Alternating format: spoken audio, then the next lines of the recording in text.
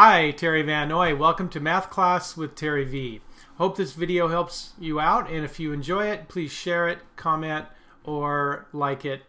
And you can also go to my website, MathPowerLine.com. It's a math resource blog, lesson videos for students, and other resources for parents and teachers. Give me a call or go to my website or email. All right, let's go to today's lesson. Solving trig equations. We're going to use the unit circle to help us figure out how to figure out angle theta in trig equations. So here's the things that you have to remember, and these are ideas from previous videos. Sometimes at certain angles we have a 30, 60, 90 triangle, and the short leg is going to be 1/2 and the long leg is radical 3/2. All right? If it is a 45-degree angle or a version of that, then we have an isosceles right triangle, and it's radical 2/2 for both legs. The sine and the cosine values there would be radical 2/2. Now, how do we know the difference? Well, again, a reminder from previous video, kind of reviewing a little bit. Some angles that are in sixths or thirds of a radian, these are the green shaded angles around the circle, those are 30, 60, 90 triangles. Notice the 3 and the 6 are highlighted. So think of thirds and sixths of a radian. That's when you have radical 3/2 and 1/2. Okay? Or 45, 45, 90 triangles are when you have 1/4 of a radian. Those are versions of 45 degrees, whether it's that one, or that one, or that one, or that one, as you go around the unit circle. So if we can figure out what kind of triangle is created with an angle, then that'll give us our trig function values. Some equations for you to try. It says solve each equation for theta being between 0 and 360. So obviously we're talking about degrees. Okay, we're going to be thinking of these angles in degrees. Now we have in number 17, and I'll work these first two together, 3 equals 2 plus sine theta. We need to rewrite this and manipulate this equation so that we have sine theta equaling something. Well, this is going to be fairly easy. We're going to just subtract 2 from each side, right? And that would be a 1. So sine theta equals 1. So therefore theta equals what? All right, before I show you, let's look at this one. This is -2 times sine theta. So I'm going to go ahead and divide each side by -2, and notice what happens. I'm going to get sine theta equals positive 1/2. And so I have to look and figure out on the unit circle where the sine value would be positive 1/2. And that will give me the theta value in degrees.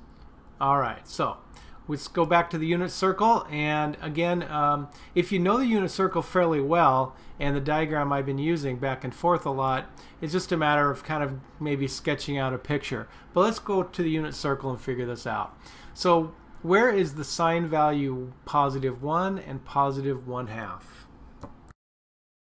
Now again, a reminder that the sine value is the y-axis value. Okay, that's the up and down, the vertical part of these triangles, and the cosine value is the horizontal part. Okay, and that of course is the x value. So if we can just kind of keep that straight, then we've got it. Now again, the question is, where's the sine value positive 1? And that of course would be straight up. That's got to be a 90-degree angle right there. And where is the sine value positive 1/2? Well, it looks like we're going to be going clear over here to halfway up the y-axis, so that would have to be at a 30-degree angle. So it looks like 90 and 30. So number 17, yes, that's 90 degrees. And number 18, notice it's 30 degrees and also 150 degrees. Let's take a look back at y. At 150 degrees, we would be coming off at this angle here, and yes, that would be a 30, 60, 90 triangle, and from here to here, that sine value vertically going up would be the short leg, so that also would be 1/2. So you've got two angles here where the sine value would all be 1/2. There might be more than one answer on some of these trig equations. Now it's time for you to try. There's 4 problems left in this problem set, and you have to solve for theta. And use the unit circle and sketch it out if you need to. Remember to figure out what kind of triangle you are looking at. Alright, good luck. Hit pause. Alright, let's look at number 19. It looks fairly complicated, but we can kind of simplify it a little bit by looking at the right hand side. And I noticed that that 2 is being divided into both parts. Alright, so let's think of it as negative 4 over 2, which is going to be a negative 2. And let's look at that 2 being divided by that, or into that radical 3. So that's minus radical 3 over 2. Okay, negative 2 subtract radical 3 over 2. Alright, then of course if we add 2 to each side, because I want to get that cosine theta by itself over there, notice how those 2's will cancel out. So we have cosine theta equals negative radical 3 over 2. Now the question is, what would theta be? We'll have to look at the unit circle here in just a minute. Now let's go ahead and look at all these cosine examples first. Well, number 20, we would add 5 to each side. And of course, that would give us 0. So the cosine of theta has to be 0. All right? What angle theta gives us a cosine value of 0? That's the question. And let's skip to 22. We, again, are going to add 3 to each side. Notice how those disappear now. And again, cosine theta is going to be 0. So it looks like our answer for 20 and 22 is going to be the same. Alright, so back to the unit circle. Let's figure out where the cosine is radical 3 over 2 and 0. What angles is that? Alright, well, first of all, where's the cosine value equal to 0? Now remember, cosine is the horizontal component here on the x-axis. Now if it's at 0, that means it does not move at all. And that means we must have an angle of straight up 90 or straight down 270. Okay, so we've got 90 and 270 when the cosine is 0.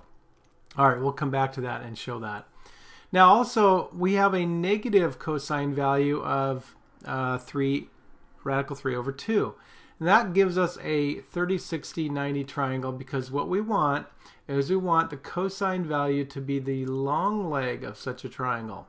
Notice how it would look like that. So 150 degrees and also 210 degrees, right? Because we want a 30, 60, 90 triangle flip-flopped in both directions, and that is the cosine value going backwards on the x-axis, radical 3 over 2, negative.